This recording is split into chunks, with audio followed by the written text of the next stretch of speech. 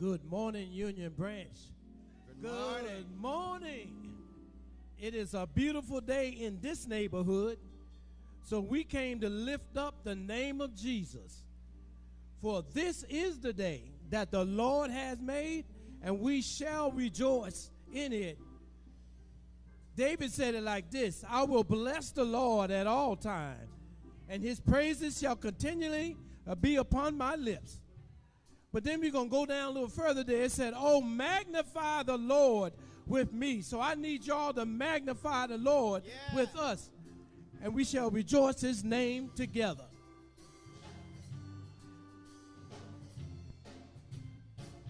Well, Lord, oh Lord, I've come to receive my blessing, patiently waiting for the harvest is nigh. I read that Hebrews I got 11:1. Faith to know my blessing shall come. And it's mine, all mine. It's harvest Listen, time. Said I'm standing, I believe on your promise. I believe I'm existing, I believe from your word. I believe everything I believe that I speak. I believe I believe to me. I believe it's the Father's I believe good pleasure. I believe that the kingdom I believe get in line. I believe and it's mine. All mine. It's harvest time. Well, Lord, oh Lord, I've come to receive my blessing. Patiently waiting for the harvest. Is time. I read that Hebrews 11:1. The faith to know my blessing shall come. And it's mine. mine. All mine. Good God, It's harvest time. I believe in him. I believe for great things. I believe He promised me I a long believe time ago. I believe I know I believe I'm gonna get it. I believe because the Bible I believe tells me so. I believe It's the Father's I believe pleasure. I believe that the kingdom I believe get in line. I believe oh, it's mine. It's mine. All All mine. It's harvest time. Well, my blessing. My blessing's on the way. Said it, my blessing. My blessing's on the way. Been waiting on. My blessing's on the way. The Lord say. My blessing's on the way. Every day. My blessing's on the way. Keeps on blessing me. My blessing's on the way. And it's mine. It's mine. All mine. It's harvest time.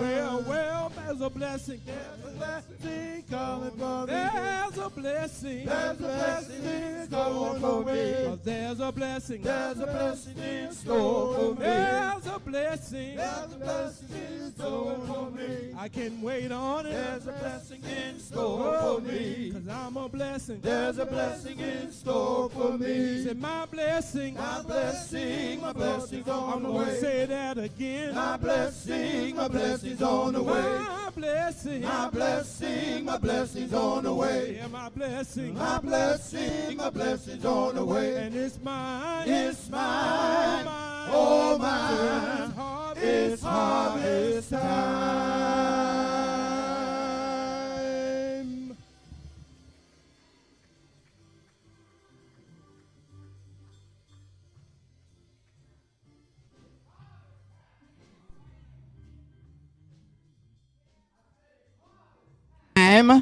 And my blessing is on the way.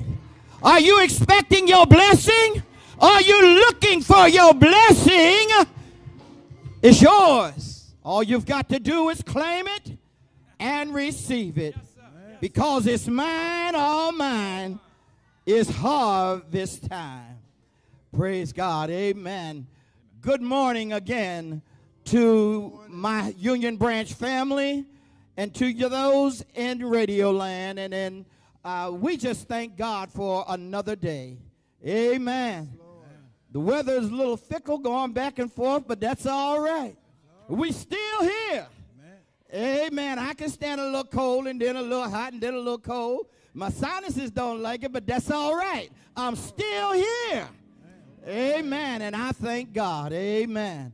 Praise God. You're looking good this morning. Amen. Praise God. At this time, let us go to the Lord in prayer.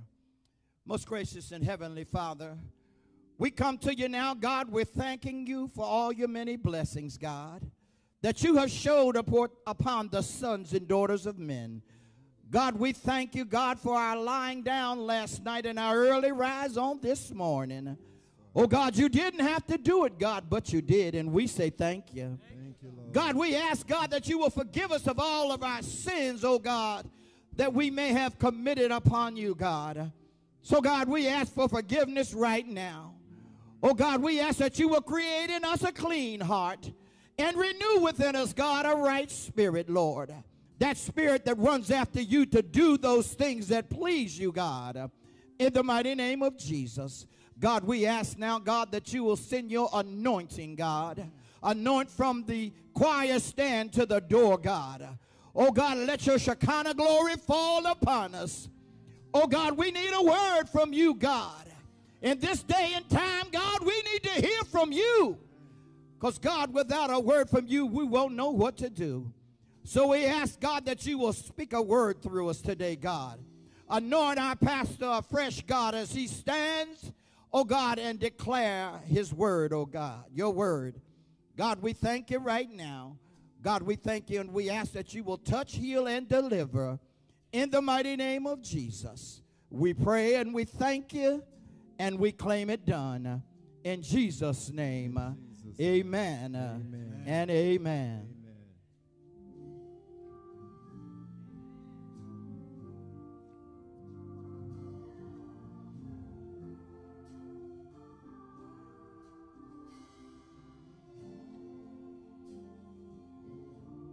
God has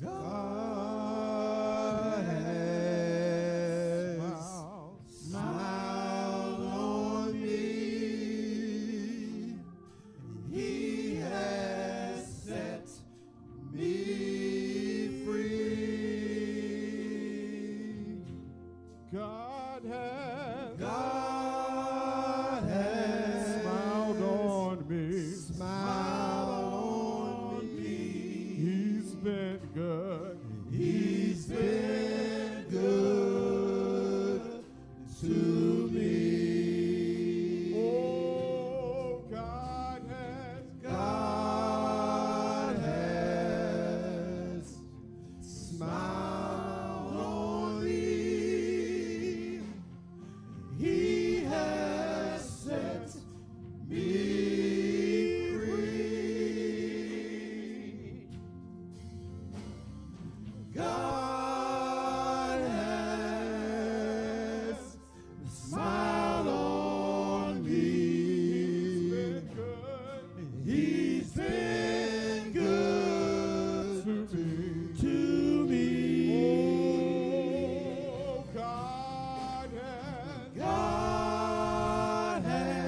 smiled on me. Smiled on me. He has set me free. Oh, God has smiled on me. He's been good. He's been good. He's been good.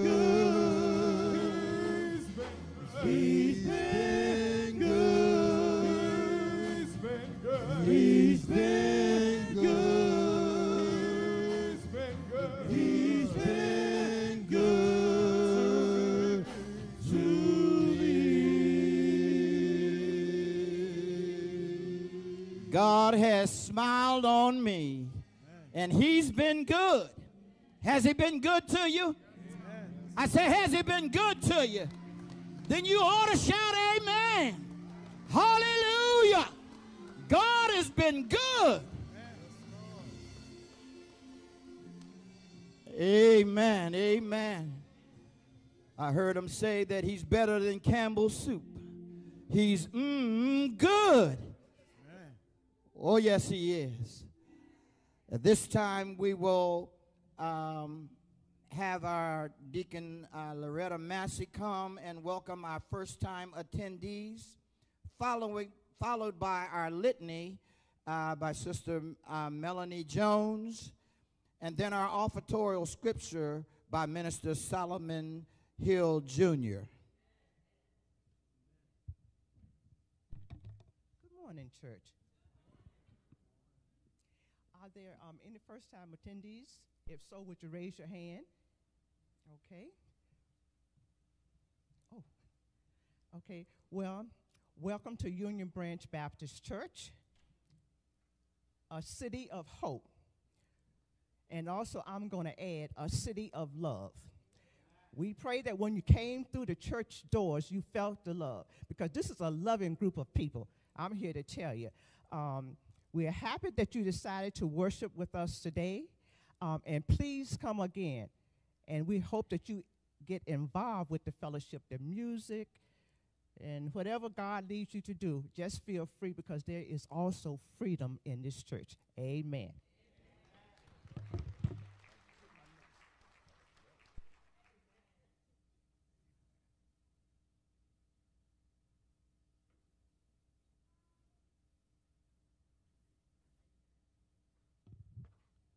Good morning. I will be reading Litany number 99, Thanksgiving.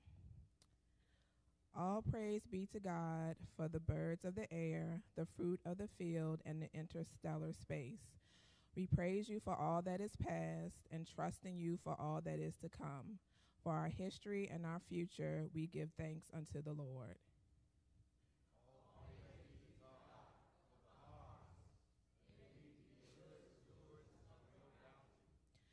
Thankfulness should be a constant state of being, but during this season of Thanksgiving, we take special pause to give thanks.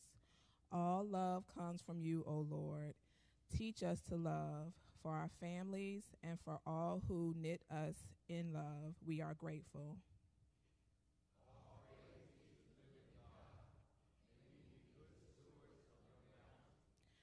God, our provider, we give thanks for the places we call home, for our nations and motherlands, cities and neighborhoods, places to lay our heads and tables blessed with food, we give you thanks.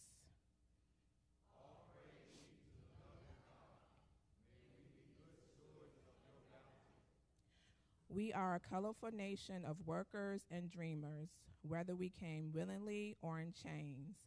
Aid us, Lord, as we continue to challenge this nation to live up to its promises of freedom, opportunity, and equality. Help us as we continue to be the conscience of our land, guardian of civil rights and human dignity.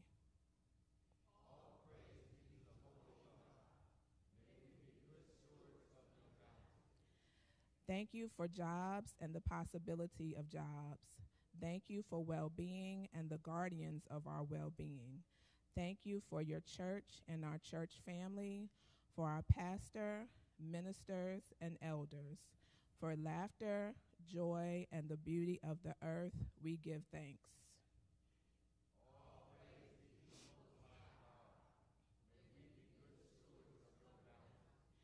Now unto your Son, who made one perfect sacrifice for all, we give triumphant thanks. For his shed blood and its redemptive power, we rejoice.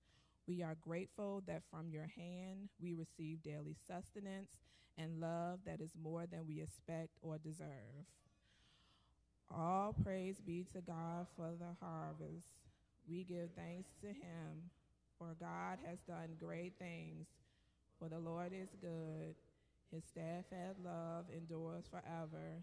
His faithfulness to all generations. Amen.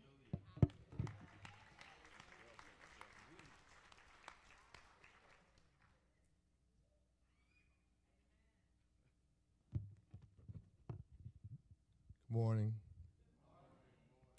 Thank you, God, for allowing us to live to see another day.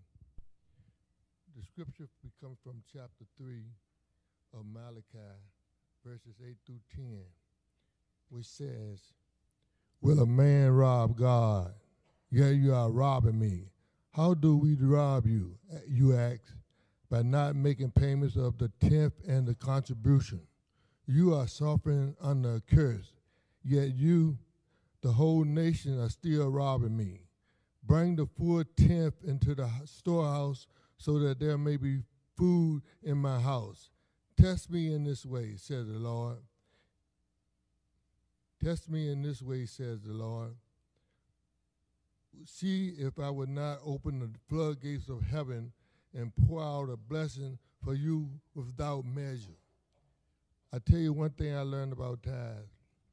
When I wasn't tithing, my refrigerator break down, my washer and dryer break down, my hot water tank mess up. I was going to get worked on my car 2 to 3 times out the month. But when I started tithing, the washing machine wouldn't break down as often. As a matter of fact, the dryer didn't break down. I ain't had no problem with the hot water tank. And God blessed me with a new car. He blessed me with a new washing machine. He blessed me with a new dryer and a hot water tank. And he gave me a little bit of money in my pocket.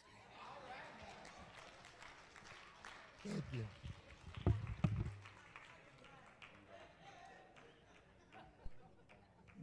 So prove me herewith and see. Won't I open up the windows of heaven and pour you out a blessing that ye shall not have room enough to receive? Praise God. My story ain't quite like yours, but it's on the same line. Amen. Praise God. I used to live from paycheck to paycheck, and if the truth be told, a lot of us out here did. Amen. Praise God. But when I began to give God what belongs to him, hallelujah, he began to multiply better than I could multiply. Amen. Praise God. It's our offering time in the tabernacle. I said it's offering time in the tabernacle. We ought to be glad when they say it's time to come and give God what belongs to him. Amen. For those of you that are in Radio Land, if you would look on the screen, and you will see the many ways that you can give your offering. And for those that are in the building, we still have the old conventional way. You can come up and give your tithes and offerings in the basket in the front.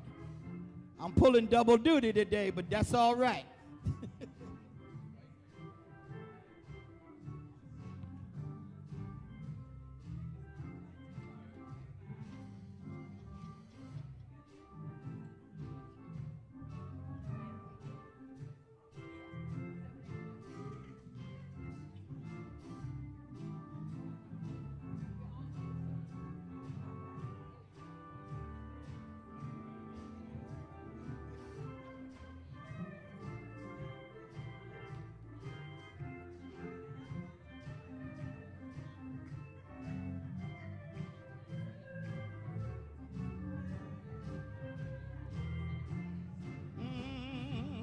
Well, I'll go if I have to go by myself. Have to go by myself. Well, said I'll go if I have to go by myself. Have to go by myself.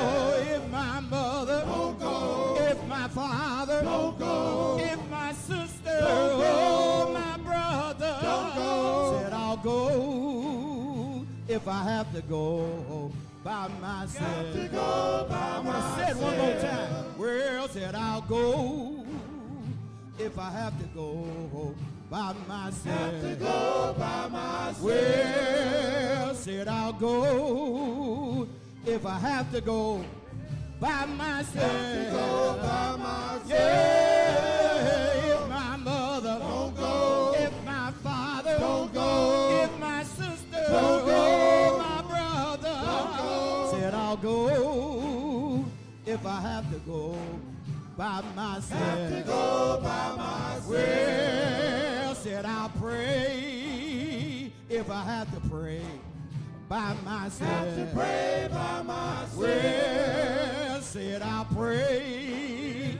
if I have to pray by myself. Have to pray by myself.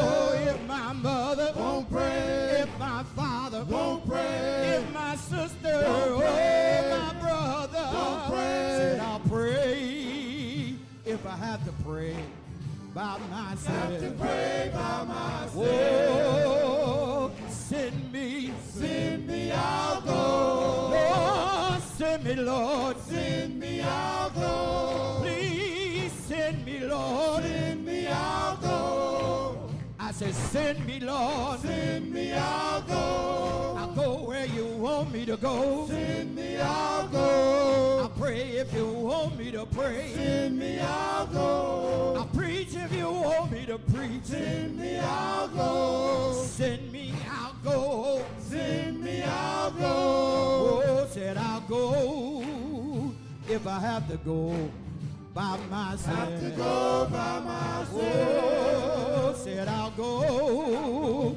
if I have to go by myself. Have to go by myself. Oh, if my mother Don't go. if my father Don't go. if my sister, Don't go. my brother, Don't go. said I'll go if I have to go by myself. Have to go by myself. Yeah, said I'll pray if I have to pray by myself. Have to pray by myself. Oh, said I'll pray if I have to pray by myself. Have to pray by myself. Oh, if my mother Don't pray. if my father Don't pray. if my sister, Don't pray. oh, my brother, Don't pray. said I'll pray if I have to pray by myself. Have to pray by myself.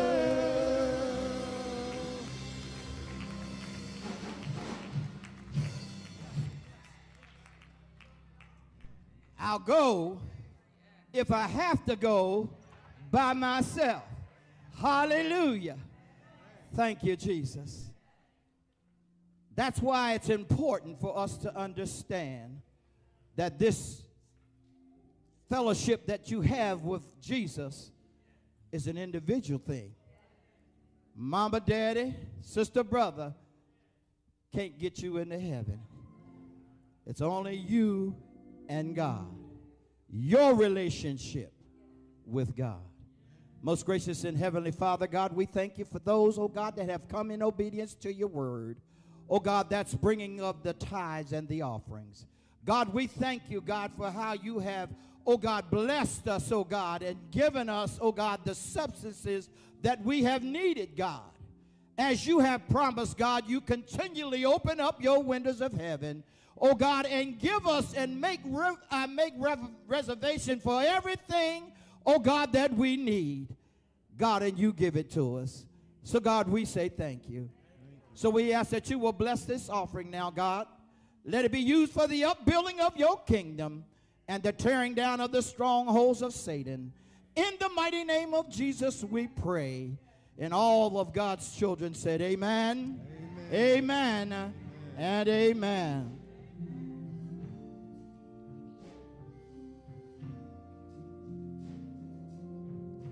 Thank you, Lord. Thank you, Lord. Thank you, Lord. Thank you, Lord. Thank you, Lord. Thank you,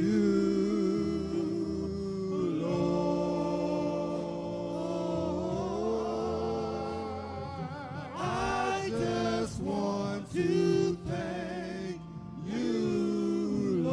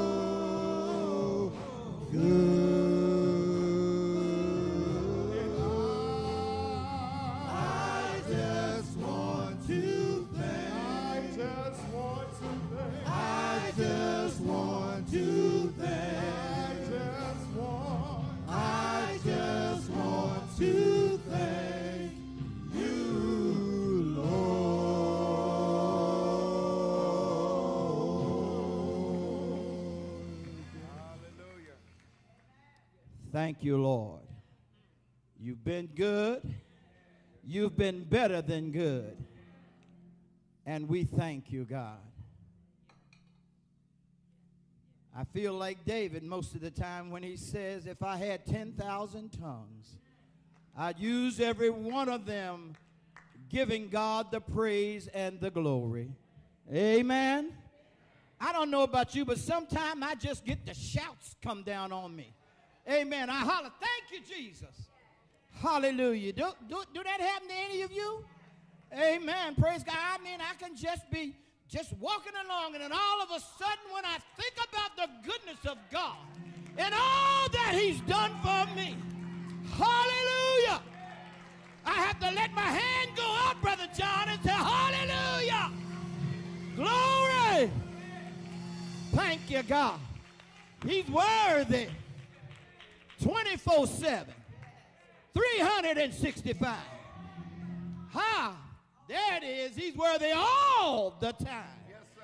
Amen. Are you ready for a word? I said, are you ready for a word? There's a word in the house because there is a preacher in the house. Amen. And none other than our very own pastor. Amen. Dr. Howard. He's going to come and he's going to give us the word that God has given to him for us to be able to make it throughout the week. After a sermonic selection by the choir. Amen.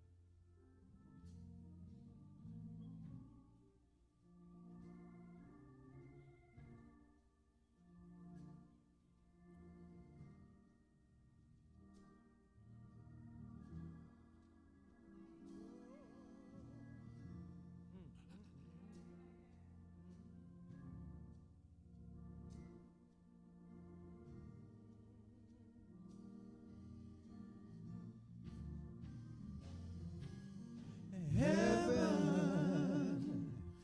is looking down on me. Heaven is looking down on me.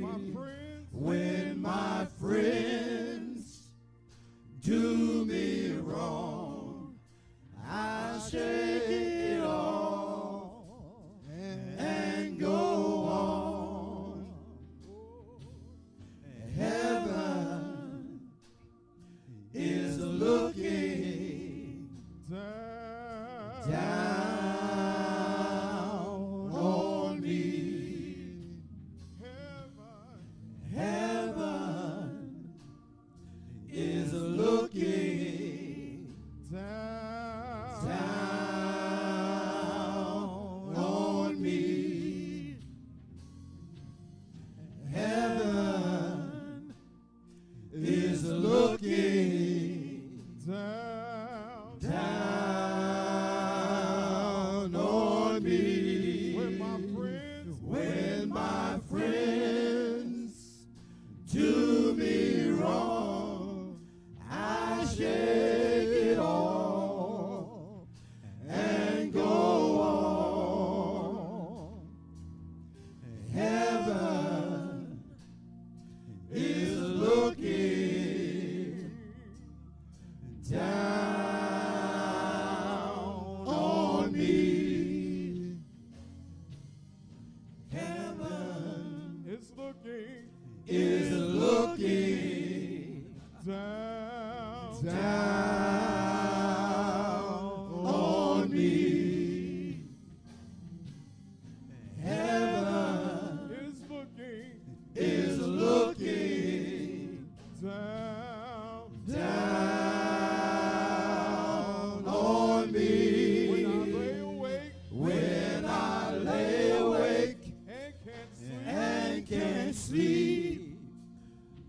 see an angel at my feet. Heaven is looking down on me. Heaven is looking down on me. Heaven is looking down on me. When I lay awake and can't sleep, I see an angel at my feet. Heaven is looking down on me. Heaven is looking down on me. Heaven is looking down on me.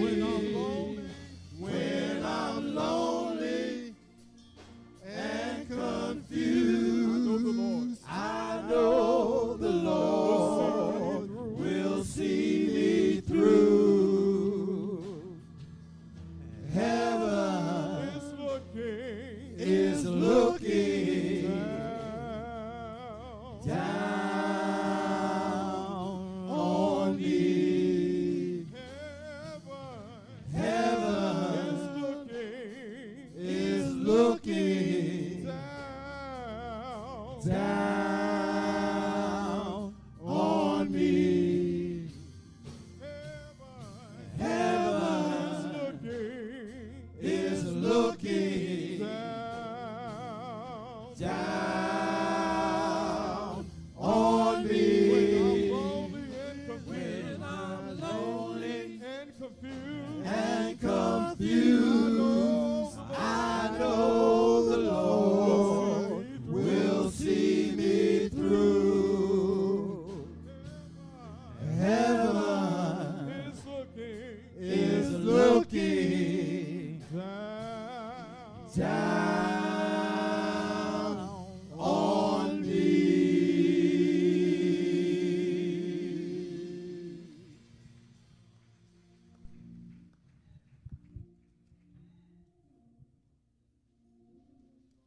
Bless God's name for these voices, for the guys here at Union Branch Baptist Church for reminding us that heaven is looking down on us, and heaven also gets involved, amen, with us, and sends angels to not only stand alongside of our feet while we are resting at night, tossing and turning as well, but God who also sends angels and certainly the Holy Spirit to walk with us throughout even the valleys of life. We bless God's name because God is worthy. God is worthy to be praised. David says, from the rising of the sun to the going down of the same. We just don't bless God's name on Sunday mornings. But every time we look around and every time we consider and take into account how things could have been, or perhaps how they used to be, but how God has at least kept us in the midst of it, and many of us can exclaim how God has seen us through. What a mighty God we serve. And that's why we love the Lord, because he heard our cry and he inclined his ear unto me. So God bless you all, Union Branch Baptist Church. Good morning. For those of us who are here, those who are attending or sharing with us for the first time, either in person or virtually, as Deacon Massey stated, this is a very loving church, a caring church, a church that offers and extends unto each and every one of God's children the joys and the privileges of fellowship, but also being able to express and worship yourself freely. Amen. Amen. Because no one knows except you and God what God has done for you. Amen. Amen. Amen. And also what you're still wrestling with, what you're still grappling with, what you're still choosing to trust God at least one more day to reveal or work out toward your favor. So we thank God and we bless God's name for this day. Amen. There's a word, but I want to readdress or restate or lift up a few other things that were mentioned or brought before you in our virtual announcements or our video announcements, that we are having Bible study on Tuesday at 6:30 p.m., 6:30 to about 7:15, 7:40, 7:30, as we are continuing to walk through Genesis, and also lifting up Black history as well, as we bring these two realities to our Tuesday night talks or Bible study lesson. And then also on Wednesday, we will not have midday on Wednesday, on this Wednesday. We will not have midday Bible study on this Wednesday at 12 noon, because we're trusting that for as many of us who can, we will come out on Wednesday night at 7 p.m. We are hosting the pre-Thanksgiving fellowship service. So of the 7 churches in this community in Petersburg, we are hosting the pre-Thanksgiving service. The community choir will sing, and Reverend Justin House of Tabernacle Chesterfield, Winter Park in particular, will be the preacher. So come on out on Wednesday to see your sisters and brothers from other fellowships as well. And then also we are reminding you that come next Sunday, we are celebrating what? 133, our 133rd church anniversary. Amen. Amen. Upon this rock, I build my church, and the gates of hell shall not prevail against it. So the Lord reminds us that what the Lord establishes is intended to last. Amen. Until the Lord come to receive us all. So our very own son of this church, the Reverend Marvin Gilliam Jr., pastor of Mount Carmel Baptist Church in Richmond, who used to be our youth minister, will be our preacher. And we're bringing back once again, I can't stress it enough, all of the, well, not all, but many of the voices who used to be a part of Access Granted, our youth and young adult choir. They're coming back a little bit older as a reunion choir to sing on that day. So your last rehearsal, Union Choir, is Tuesday at 7 p.m., Tuesday at 7 p.m. So while many of us will be in Bible study, the rest of you all will inspire us in our learning, because we're going to hear such songs being echoed throughout the entire 30,000 square foot campus, amen, of Union Branch. So we look forward to that. And also just a few more things. Listen, thank you all for being faithful with prepping for the gift of presents. Our Christmas play, we're going to present it in the form of a dinner and theater on December the 22nd. That's a Friday night around 6:30. The doors will open. Dinner and theater. Thank you all for being faithful, because you all meet up every Sunday after service. I don't know if everyone knows that, but they're meeting up on Sunday afternoons right after service to rehearse and prepare for what we believe God will reveal. Because I remember, y'all, listen, look, the fine arts and drama play a major role in transmitting the message of Christ. All right? Yes, the word of God comes across to many of us plainly by way of drama. And I say this because I can recall my first experience by way of the drama ministry, and the late beloved, now resting in that great cloud of witnesses, Deacon Eugene Gilliam was leading the drama ministry.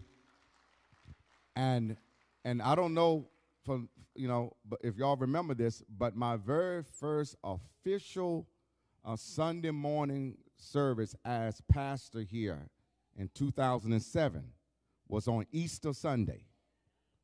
And our sunrise service was the I Find No Fault in Him play with some 70-some persons as a part of that.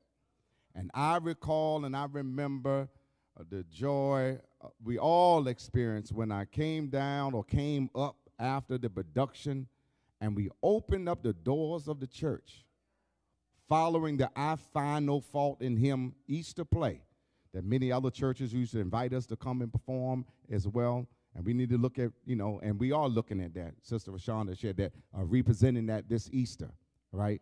But I remember individuals, without calling all by name, individuals coming forth on that Sunday morning. I said, Lord, it is good for us and certainly good for me to be here. That before I was to even stand to preach the gospel later on, that was a 9 o'clock or maybe it was 10 o'clock, the second service on that Sunday. Before I was going to proclaim that he got up early one Sunday morning, the drama ministry had already presented itself in such a manner and a way that individuals yielded to the call and the invitation of receiving Christ. So I say that because you have no idea how one's own son or daughter might respond on that Friday evening by way of God using the drama ministry. All these ministries here work together for the good. Amen. So thank you in advance. And the angel tree, thank you for being faithful.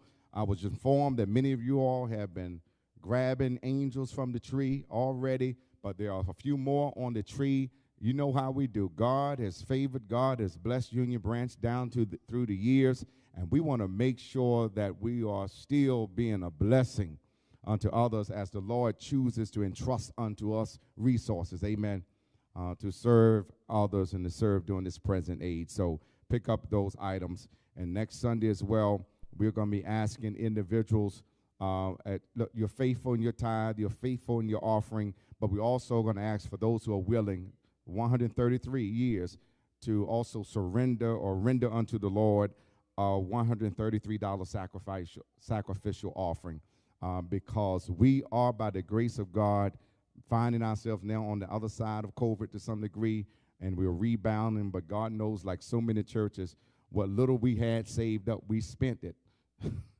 during COVID, amen, when the numbers were down. Let's keep it real, but God has caused us to rebound as we are seeing more involvement, engagement, and so forth, and commitment to Christ through the service here at Union Branch.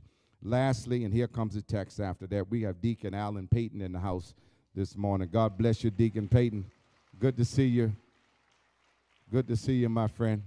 Your daughter, Alicia, as soon as I said it, she stood up, smiling and happy. She's up top, skinning and grinning. I see all 75 of your teeth. I know. We know that's your daddy. Amen. The gospel according to Matthew, the 9th chapter, verses 9 through 13. Amen. Amen, amen, amen. There's a word here. Amen. As Jesus went on from there, he saw a man named Matthew, or Levi, sitting at the tax collector's booth. Follow me, he told him, or Jesus commanded of him. And Matthew got up and followed him. While Jesus was having dinner at Matthew's house, many tax collectors and sinners came and ate with him and his disciples. When the Pharisees saw this, they asked his disciples, "Why does your teacher eat with tax collectors and sinners?" On hearing this, Jesus said, "It is not the healthy who need a doctor, but the sick. But go and learn what this means. I desire mercy, not sacrifice. For I have not come to call the righteous, but the sinners." Lord have mercy. Any sinners in the house? If you don't fall within the realm, in the reach of the word of God, who shares with us in Romans, we have all sinned. All. If you're not an all, then you are exempt from hearing the rest of this message. The word of God said we have all sinned and fallen short of the glory of God. But Jesus says, I have not come to call the righteous, but sinners. The grass withers and the flowers fade, but the word of God shall last forever. You may rest yourself as we prepare to hear from the Lord through the scripture and the thought, a new day, a new way. A new day, a new way. God, we are grateful right now for what you have already done and how you've already demonstrated and shown forth and extended your mercy unto us. God, you thank you, God, because when we were far from seeking or even desiring to live a righteous life, God, you blessed us and you saved us. You called us, you challenged us, and you reassigned us. God, your word even reminds us, while we were yet sinners, Christ died for us. And I know, God, oftentimes we desire to be made happy, made to feel good. But help us to be made to feel happy and made to feel good by reminding us where God calls us from. Bless now, oh God, all of us, and bless those right now, oh God, wrestling or sitting in the seat of Matthew, who brought in to the distortion and the lie that their lives are not meaningful enough in the sight of even the Messiah to be used. Remind them, oh God, God is no respecter of person. And God calls all. It's just our responsibility to respond in faith. Bless down this preacher. For if you can speak through a burning bush, you can use this earthen vessel. In Jesus' name we say, amen. A new day, a new way. I believe it's a fairly safe assumption to say that within the community of Christ, within the body of Christ, and even beyond, many, if not all of us, are fairly familiar by definition and experience of what change is and what change is not. Change, conversion, and transformation, Wanda, are words that resonate or ought to resonate within the minds and the spirits of every born-again believer. But also those of us who have yet to connect with Christ, we have been engaged in life long enough to know by definition and experience what change or conversion or evolution looks like or means. It's when God and God as the first cause and the creator of the cosmos extends God's power in various ways to bring about a distinct and seemingly unique new disposition in that which at one time carried a different nature. That the change is how and when God is able to transform or even make something that already exists into something different or to something new for the good and the glory of God and even for the well-being and advancement of the individual. That we are familiar with the words of change, conversion, and transformation.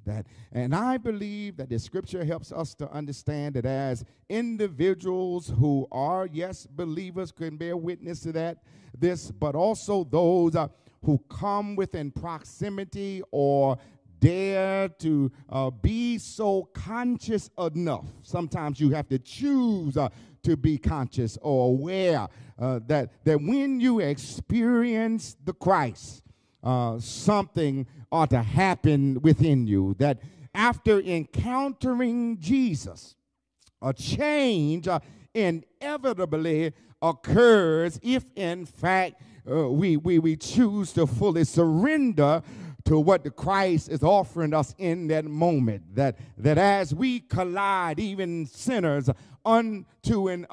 into our Savior, that something changes, that you ought to never, ever remain the same. And I'm not talking about your first encounter, but each and every day or each and every moment, you can acknowledge that you're standing in the presence of the Lord. Every, for that matter, worship experience that is gathered in the name of Christ, you are to leave differently. You may have come here dejected or depressed or concerned or envious or jealous of your neighbor.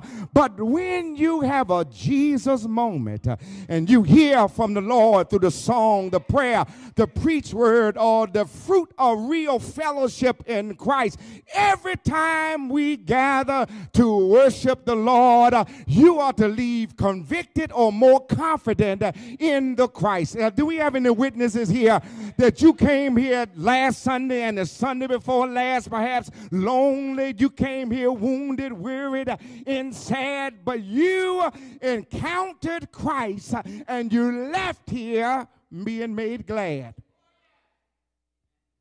That's just the nature of God in Christ. Something happens when you have a Christ encounter and a Christ moment. Jesus presents unto us, my beloved, not only a new age, but also along with it a new opportunity, renewed purpose, discoveries, and new beginnings. Today's Scripture is what causes me to make such a claim and assertion and even support my own witness and your witness, Janet, your witness, Bishop, because we know that when you get with God and when you spend time with the Lord will do something with you and through you that sometimes you never imagined being done by you and for you. Today's word reveals to us the occasion when Jesus called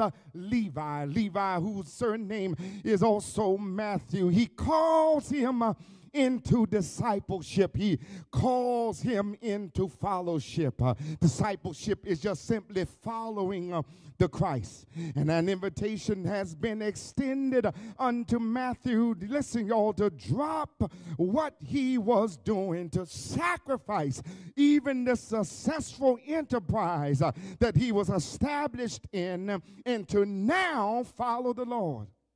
Isn't that something about Jesus, who even professes and shares with us his own CV or resume when he said birds of the air have nests, and for that matter foxes have dens, but the Son of Man has no place to lay his head. But yet this Jesus calls Matthew from his industry of being a fisherman and the safety and security of his own home to follow someone who has no place to lay his head.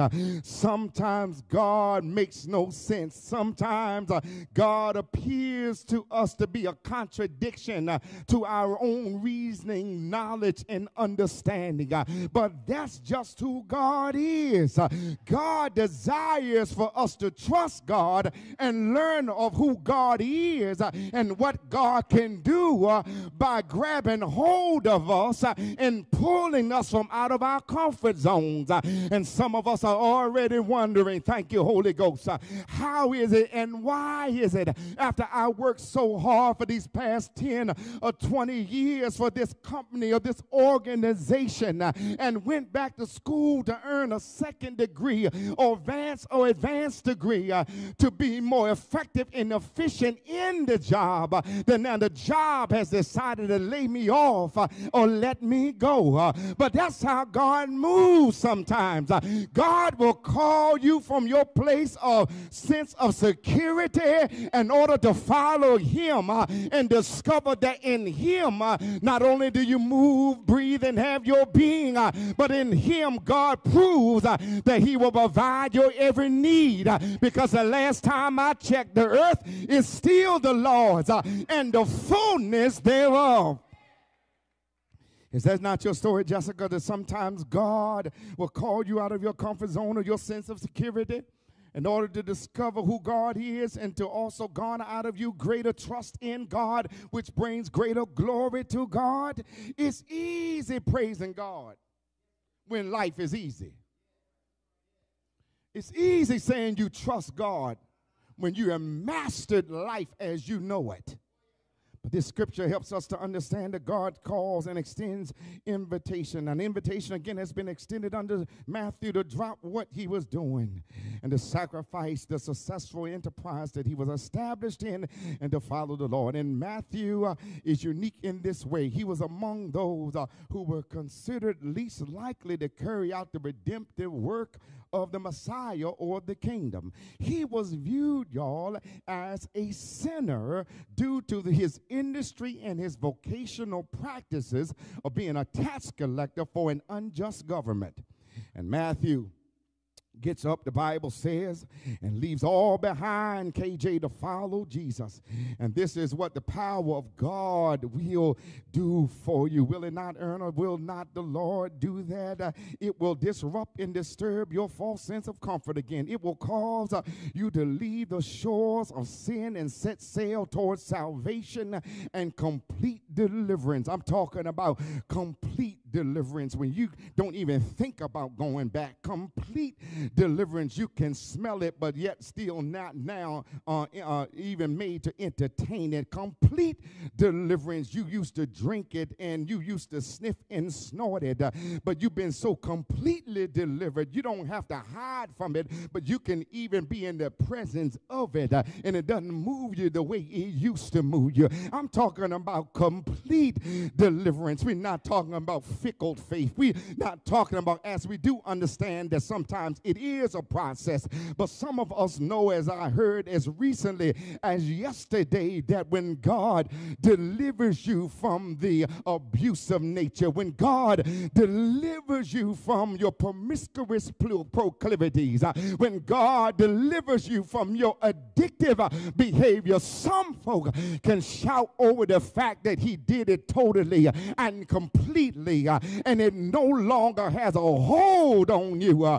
He called Matthew and he left it behind. And he will make you, my beloved, I've learned an example of the Lord's election, the Lord's prerogative, and the Lord's transformative power. God will make you an example of how he elects. People select you, but he elects you from as the creator of the cosmos, and his prerogative to choose whoever he wants to choose. His transformative power that can turn you around. I say I won't be long today, but somebody needs to hear this, because I know you love God and you have a good heart and you're a good person, but sometimes in life you find yourself making judgment over folk that God has called and God has chosen to use based upon what you know about them or what you used to do with them.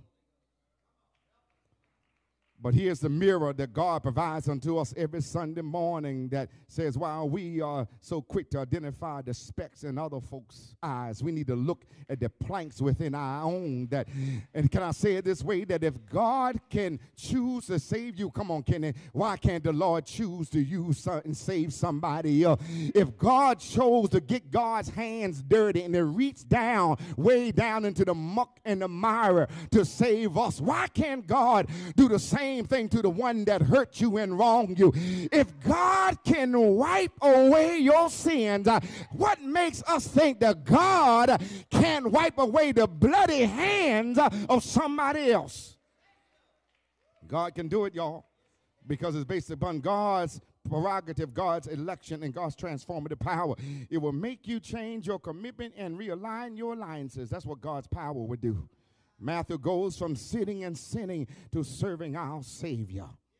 So here it is, and I'm just about there to the heart of the message, that your consciousness prompts your call to contradict your current condition of existence in order to catapult you into a new reality. I say it again, that your consciousness and your awakening, your alertness, your assessment of who you are, where you are, and what you can become is that which proceeds to call to contradict your current condition of existence in order to catapult you or carry you into an even new and greater and more and a better destiny.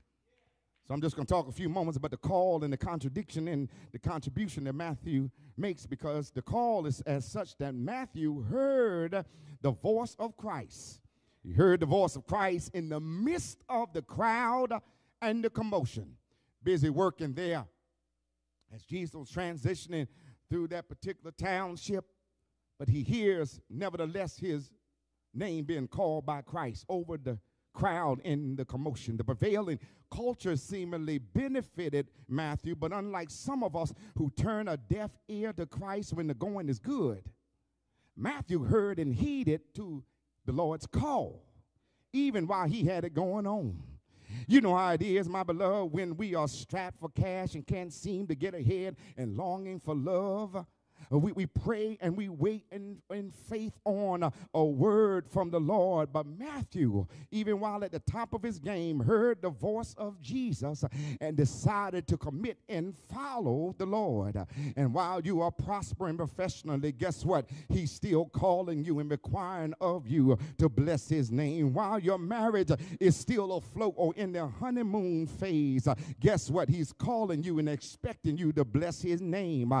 So every now and again, we need to tell ourselves and the culture in the crowd and those who want to suggest unto us that we don't need him because we have already arrived. No, you tell them, baby girl, I might stay in a 4,000 square foot home. I might have 2 or 3 cars parked in my driveway. I make well over 6 figures, and my son and my daughter are doing all right. But hush, hush, because somebody is still calling my name. There is still something that the Lord is requiring of me. I haven't dotted every I, haven't crossed every T, and the Lord knows that although I'm doing all right, I can be doing a whole lot better. Because if your right is not being done according to what is approved by the righteous one, then it's all for naught. But when you serve the Lord, God will bless you abundantly and exceedingly above all that you could ever ask for. That can someone testify that you were doing good? You had it going on. You had the one you wanted on your hip or on your arm, but you were still missing something. And when you gave it over to the Lord, that's when you discover, like Matthew, what fulfilled life is really what it's about. There's a word here I'm preaching to myself. That the Lord talks about the call, and when the Lord calls you, something on the inside impels you to move forward. We're not talking about when the preacher opens the doors of the church. The preacher just being used as an instrument or as a prompt to let you to know, respond in light of the fact that you already heard the Lord's word. But when the Lord calls you, something on the inside impels you to move forward, to leave mediocrity and even your so-called pseudo success, to let the former things of life pass away. Paul says you can ask Abraham, you can ask Eli, and ask Isaiah. The call challenges you. The law that you call convicts you, and the call compels you to make a change in your life, or to be receptive to this cosmic moment, to experience a change in your life. That's the thing about the call of God. It is in that moment that if we surrender unto the Christ, that could be your moment to experience a bona fide change in your life. We don't come here to be entertained. We don't come here to check off a block or square on the list of a good God-fearing life. We don't come here to impress mama, daddy, or husband, or wife, or the one you're trying to get with. We don't come here again to be entertained. We come here because we desire to hear the Lord call our name. We come here because we need a change to occur in our lives. We come here because we desire for the Lord to take us higher in him. So there's a call, but here's the thing. I see you standing wonder. There's a contradiction. We alluded to it last week. We talked about the paradox, or that which doesn't make sense. The mere calling again of Matthew into the discipleship and the ministry of Jesus Christ contradicted what the world expected on him. It's amazing when you don't have anything, folk don't think much of you. And then by the grace of God, when you get a little something, folk really don't think much of you. Unless you can help them, aid them, or play a part or a role of them getting from you, what the Lord has blessed you with, that there's a contradiction, because the world didn't expect, again, someone like Matthew to be used. Proving once again that God moves in mysterious ways. That God's ways is not our ways. And the mystifying movement of God, I've discovered, keeps believers in suspense, because God reserves the right to reveal grace in all forms and through all type of unsuspecting personalities. You see, Matthew was, again, a tax collector. He was an instrument and a beneficiary of the empire in its oppressive policies, but God yet still knew his heart. He could have been a part of the system, but God still knew his heart and his potential. He was an extension in many ways of Caesar's ploys to financially oppress God's people, and God's people had a judgment about him, a preconceived notion about who he was and how he was. But Jesus still beckons and summons Matthew to come and follow him. Matthew had been typecast and stereotyped like many, if not all of us, according to what he had been seen doing. But God was apparently more concerned about what God knew of him and what could become of him. See, that's the genius of God. That God not only looks beyond our faults and supplies us with every need, but God sometimes causes your enemy to go crazy and lose his or her mind, because no sooner they say can anything good come out of Nazareth. No sooner they say, can anything good come out of you or come out of me? That's when God calls your name. And sometimes they don't have anything obviously to do about us. It's just about God bringing glory to God's own name, because God knows that you're a product of the system that you've been benefiting from, but God also knows that your heart and your interests and your desires, and that's why God will call you and propel you or catapult you into a new destiny, a new reality, so that God can get glory out of it.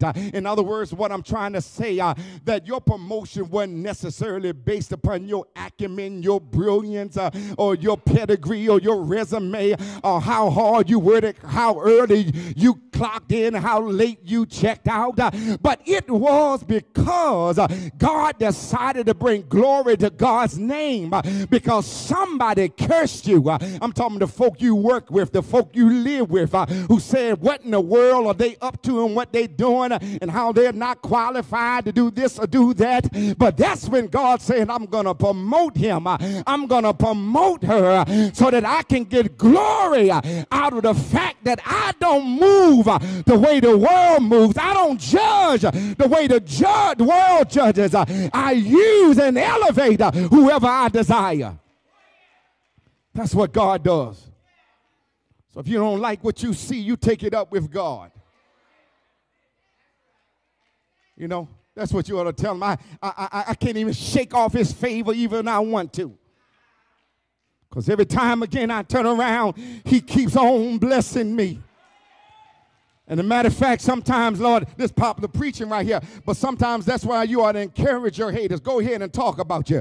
Because the more you hate on me, the more God elevates me. The more you drag my name through the mud, the more the Lord chooses to use me for his glory. That he contradicts culture. He contradicts what others say about you and how you've been typecast or stereotyped. I know we have witnesses in here. I've heard from you. At some point in time, as much as you told me, you need to tell somebody else that you know might be dealing with the same reality or coming or find themselves in a similar context that you found yourself in. When your own mama, your own daddy didn't believe in you, told you to hush up, stop all that foolishness, all that dreaming, but yet God. When every door was shut in your face, of progress and imagination. When every rejection you experience, God stepped in and said, I'm going to use you, Matthew. Every time someone chooses to speak ill of you and deny your potential in your capacity, God says, I wonderfully and fearfully made them. How dare someone say what God cannot do with somebody when that somebody has not been made by them but made by a God who's able to do all things well? Aren't you glad that God made you? And God knows what you are able to become and not you're able. Think how foolish that is. Think about how small of a mind individuals have, that they who did not make you will tell you what you cannot become.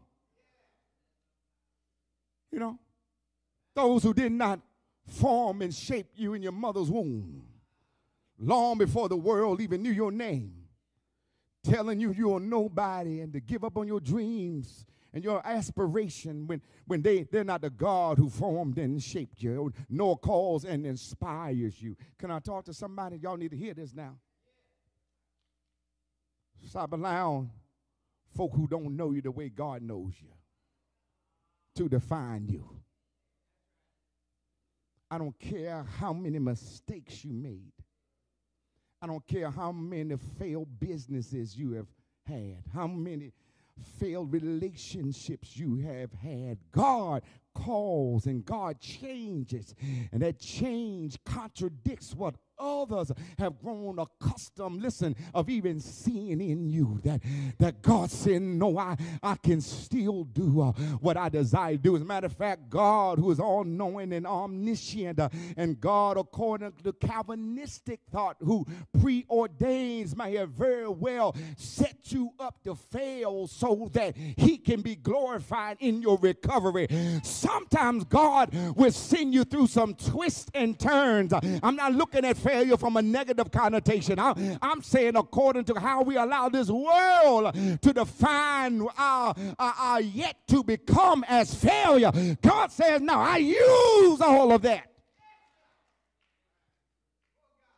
to bring glory to my name. He calls him, and it calls a contradiction, but then God has him to contribute. God has Matthew to make a contribution to the Christ experience. Matthew lends his gifts, the gifts that God had given him, but he lends his gifts, his influences now to the kingdom. Yes, Matthew was a tax collector. He could count. He was good with numbers, and perhaps would have been a modern-day CPA, but more importantly, this text reveals that he had clout. You know, he had some following. He even had a home that Jesus is later found in. For it is said that many tax collectors followed him to his house where he hosted Jesus. You know, Solomon, listen, the Lord calls Matthew, which is a contradiction to what culture says and what even the community of faith expected or expected of someone to be used by God, right? And it's such a contradiction. He calls him, and then he calls him to signal that he has something within him to contribute to the kingdom building process. And your contribution is not always and necessarily or primarily, for that matter, a tangible gift. Sometimes, as you see it in Matthew's case, it's just his influence. You know, but we're going to make it plain in a moment, but that he calls him, and immediately he goes to Christ's house. He goes to his house and invites Christ. After receiving the call, Matthew felt compelled to celebrate and invited Christ in his house. His whole family, the rest of his family, perhaps would abide or abode. But the Bible says he followed Christ, and as he followed Christ, whom he invited into his house, the rest of the tax collectors and sinners followed him. I'm going to make sure that it's read here. He followed Christ. And the rest of the tax collectors, those at that point that Christ hadn't even called yet, all of the rest of the sinners followed him. They followed him as he followed Christ, right? Christ called him, he follows Christ, and then the rest of the tax collectors followed him. I'm going to get there in a minute. Listen. It said the many tax collectors followed him to his house where he hosted Christ. He was a man of position and perceived power. Again, he was an influencer. Matthew garnered the attention of both the common folk and his colleagues. He followed the Lord, so they followed him. And when God anoints you, when God calls you, when God sets you apart for a special service, or when God just simply saves you, when the Lord's hand is upon your life and all eyes then are set on you, it then becomes not necessarily the Christ's responsibility to lead others, but those who've been following you all along are to now follow you as you follow Christ. So therefore, if you were to answer the call and fully follow the Lord, then maybe, just maybe, your sister, your brother will follow you as you follow the Lord. Your best friend or your spouse will follow you as you follow the Lord. Even your arch nemesis will follow you as you follow the Lord. And I know we have an ecclesial responsibility as pastor, preacher, and deacons and evangelists to model the Christ. But for all of us who've been called and saved and sanctified, God will say, use your influence to have others follow you as you follow me, because at the end of the day, the Christ doesn't necessarily always go where we have been. Yes, he's omnipresent in all places at all times, but sometimes God says, I don't need to go into the crack house. I don't need to go into sister girl's house. I don't need to go into the liquor house, because guess what? I call you from it.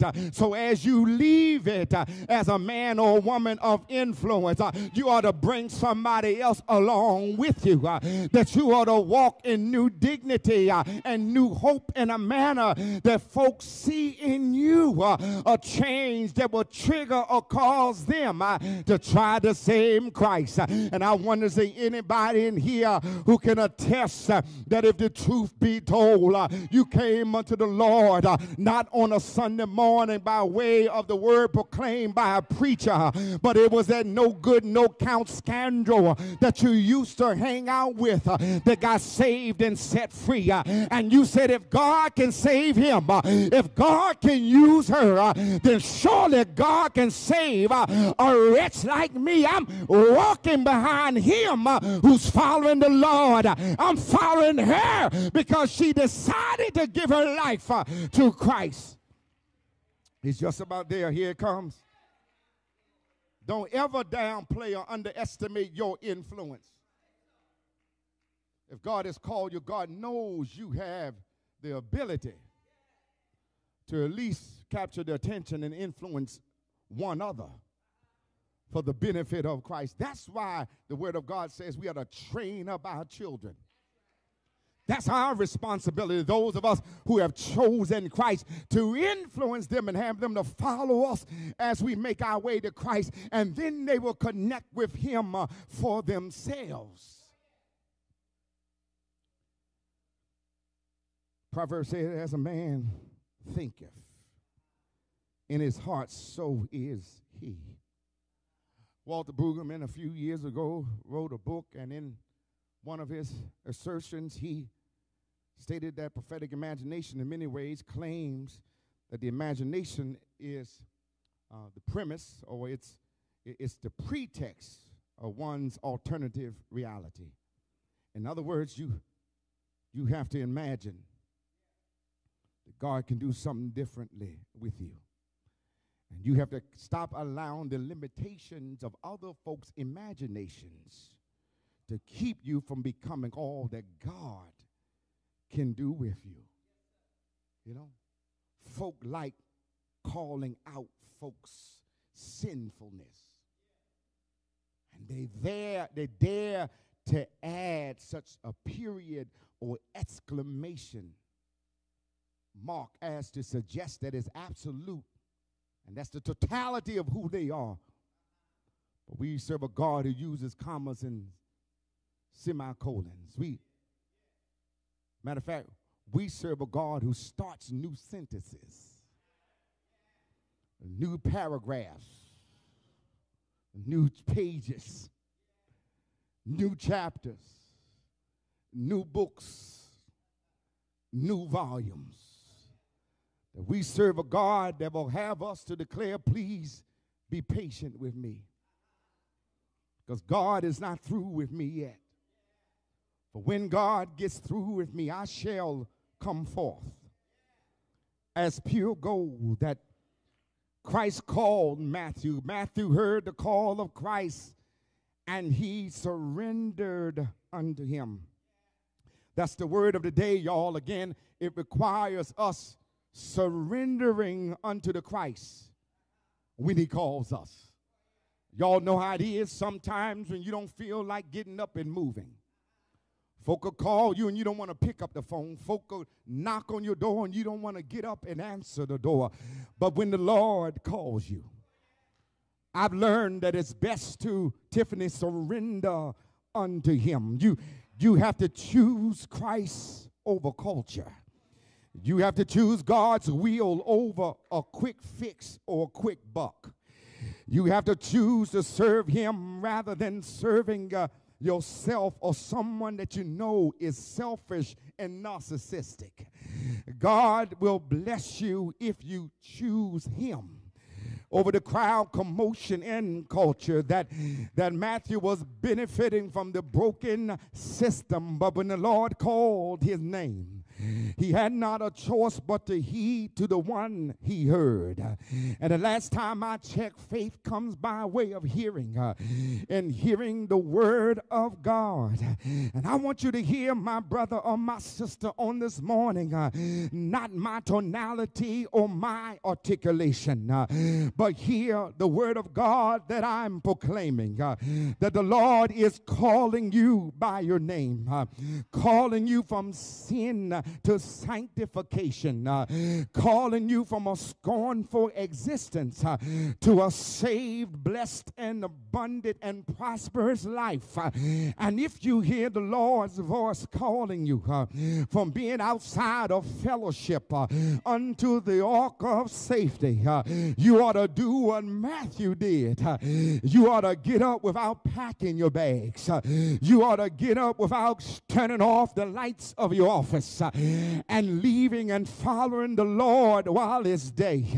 And you ought to invite him into your home and your heart, and have others to see in you what the Lord has done for you, and therefore what the Lord can do for them. I don't know about anybody else, but I thank God for his call, and I thank God for how his call is mysterious, and it contradicts not only what culture and community has to say about you, but it also challenges you and I, what we think about ourselves. You're not just wretched, you're not just a sinner, but you are a child of God, wonderfully and fearfully made by God, and God can use you for God's glory.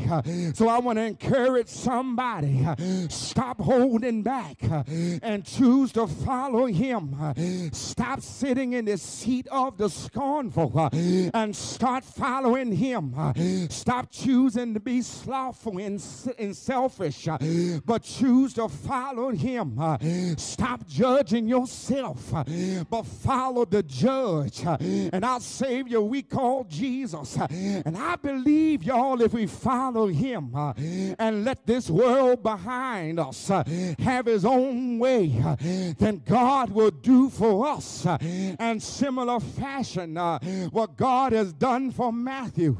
Because did I not say, turn to the book of the gospel according to Matthew? And I believe y'all, if you heed to his call, then you one day can turn to the book of the gospel according to Keith and Paulette, to Carla and Keith and Kenneth, that you can turn to your own witness and bear witness unto others, and others will be able to see and exclaim that if he did it for Greg Howard, a bony, bashful boy from the backwoods of Virginia, surely he can do it for me. I thank God for his calling and his grace. I thank God for his mercy that still looks beyond every flaw and every fault, still looks beyond every shortcoming and idiosyncrasy, still looks beyond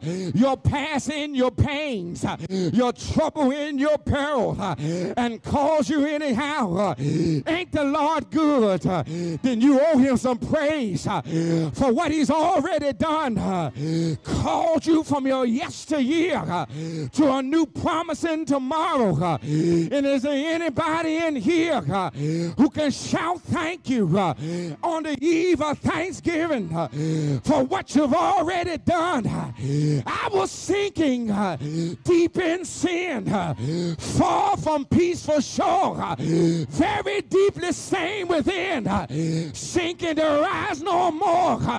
But the master of the sea, he heard, I said he heard my despairing cry, and up out of the waters, up out of the deep, up out of my sins, he lifted me. Now safe, safe am I. Give him glory. Thank you, Lord, for the call. Thank you, Lord, for the covering. Thank you, Lord, for the purpose. Thank you, Lord, for the salvation. Ain't he good? Ain't he all right? Can I say it like I feel it? When I think about his goodness and all he's done for me, when I think about how he set me free, my soul shouts hallelujah. Thank you, Jesus, for saving me. Yes, yes, yes. Oh, hallelujah. Oh, bless his name. Bless his name. Give him glory.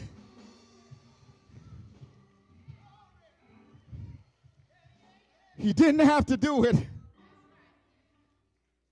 but you ought to be glad that he called your name.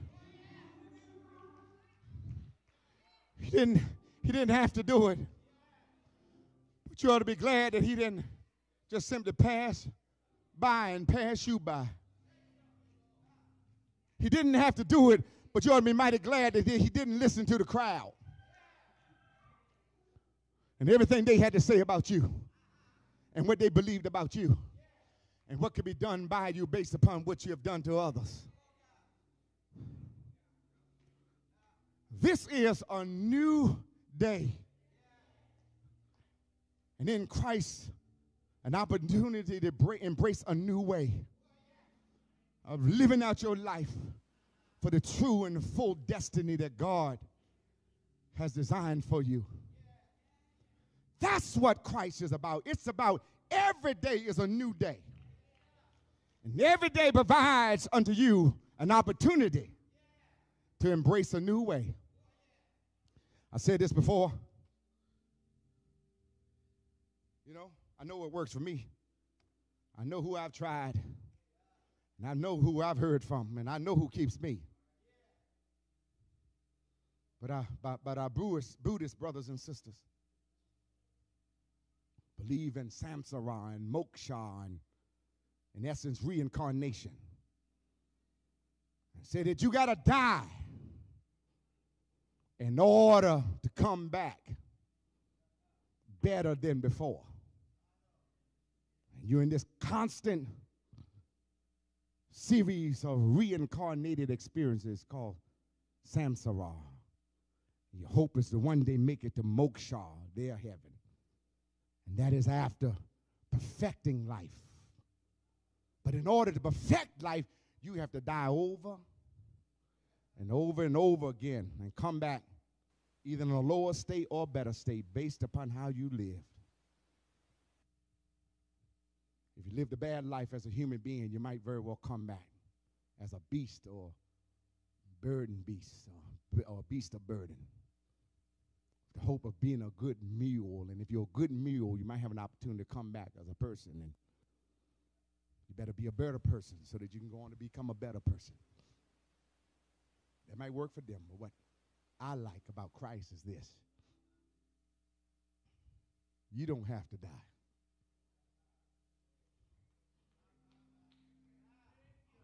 Because on a hill called Calvary, he died for you. And he died for me. So that you through him can have new life right now. Now you have to let your old tendencies, your old flesh die.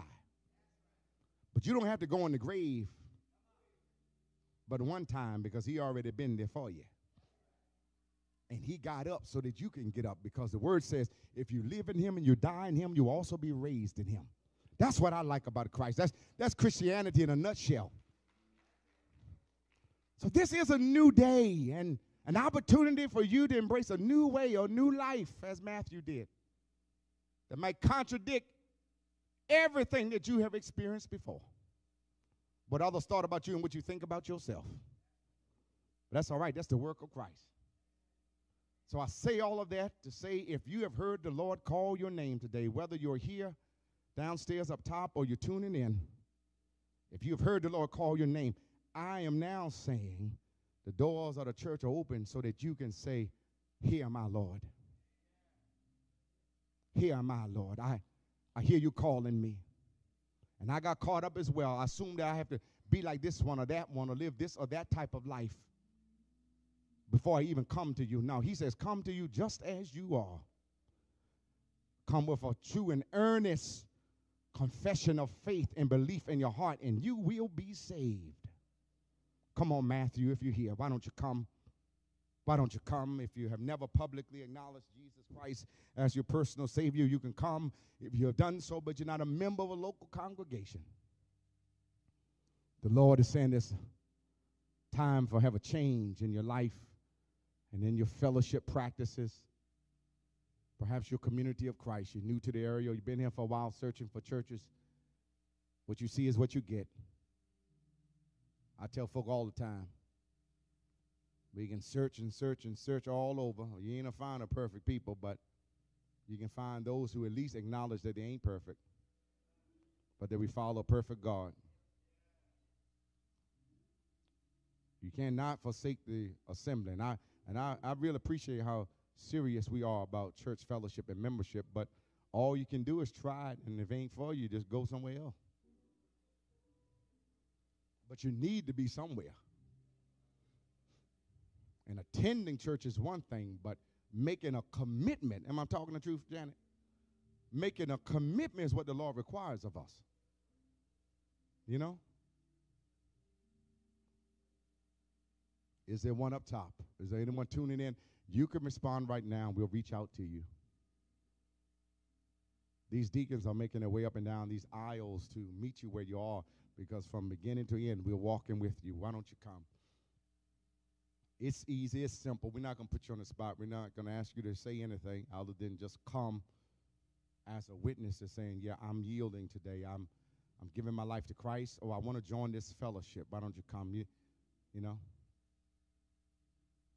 God is blessing us, and God is having us to enter this season of revival, and God is going to continue to pour many blessings upon this body of Christ, because we are serious about serving the Lord, and serving others. Hallelujah. Amen. If you're still wrestling and your mind might not be made up until I said benediction, that's not too late. Grab hold of me, grab hold of someone, and we will receive you. Amen. Again, can we show some love for our music ministry? And the folk up top, the folk on the grounds. Our breaking bread lesson this morning, I think it got good to them. They were back there for a while. Very engaging. And we're grateful to have, we're praying for Brother Ernie and his absence, but we're grateful unto God for Lamar, who's been apart from us. Our minister of music, as I've shared, and we've been praying for his mother, and we will continue to pray for his mother, but he says that she's making steps toward healing and progress, so this is our brother, and therefore she is our mother as well. So I didn't know this, but it explains a lot. Lamar said he's the only child. It explains a lot. No, he's a good man, great father and husband, so we are grateful unto God for him. For those of us who are able, we'll stand and encourage you once again to stop by the Angel Tree. Come on out on Tuesday night and also Wednesday night. But Tuesday night, if you can't make it out for Bible study, you can tune in, of course, virtually.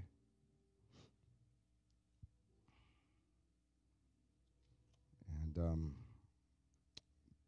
the Christmas play cast will be meeting in the back right after service. And again, the reunion choir will be having their last rehearsal on Tuesday night as well at 7 p.m. Anything else, Reverend Wynn? All right. Okay, I'm just making sure. Oh, yeah. KJ completed another CPE, I'm sorry. Clinical pastoral education over at the VA hospital. Completed his second unit. So you need such licensure to practice within the context of a hospital or any healthcare facility chaplaincy. So he's making his way through that program. Amen. God, we are grateful and thankful for who you are and all that you have done, for the time that you allowed us to gather and come together as a family of faith. And we pray, oh God, that we did not rob you of our praise, and that we have also truly turned our ears and our hearts and our spirits unto you. And what we have received will not just be for this moment, but will be with us for the rest of the day.